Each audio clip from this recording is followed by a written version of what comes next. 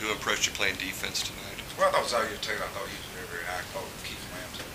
I think, and so you got those two on the same team, and it made a difference. Of course, JT Taylor is kind of guy. He's going to be everywhere the ball is. But again, I think if you talk about guys that are pretty active, I know Zaire, he gives us another dimension, a big guard that can create and score. Very unselfish. Very unselfish. Pretty athletic, and of course Keith is so long and just active. And matter of fact, he's too unselfish.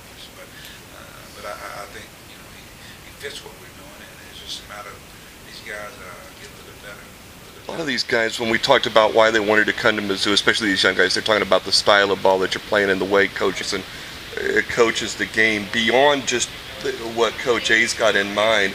With these guys coming in and with what you guys are contributing, this team's kind of developing its own style. Kind of describe a little bit how you think the team's playing that might be a little bit different this year than what you've done last year or in the past. I think there's a lot more unselfishness. I think guys are not pounding the ball as much. We have point guards and guards that are, push the ball up the court. Once they pass half court, they're getting rid of it, and we're into something. And, we don't have to call a play every time. We don't have to set it up. We know what we're in when we're crossing half court. And that's the same on defense too. We know what the type of defense coach wants to run. We get into things very quickly.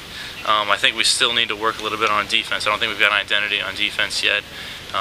One team gave up 110, the other team gave up 80 something. That's not what Coach A is about. So I think we need to work on that a little bit, and we'll get into the gym and work on that tomorrow. The days come back to Marcus.